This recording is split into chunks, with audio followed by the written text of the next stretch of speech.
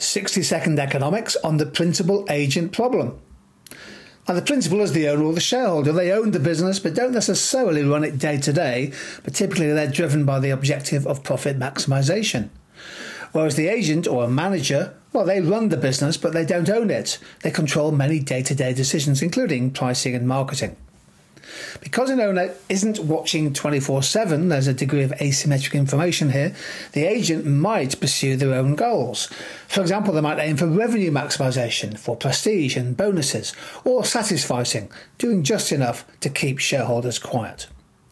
Well, the most common solution to the principal-agent problem is financially rewarding the agent for acting in the principal's best interests. In other words, aligning the interests through, for example, performance-related pay, where you link the manager's salary to key targets such as productivity or sales. If the company hits the target, the manager gets a bonus.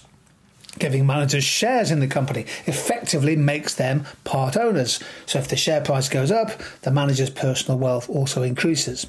And large shareholders like pension funds can attend business annual general meetings or AGMs to question the board and vote on executive pay packages, in theory holding agents directly accountable.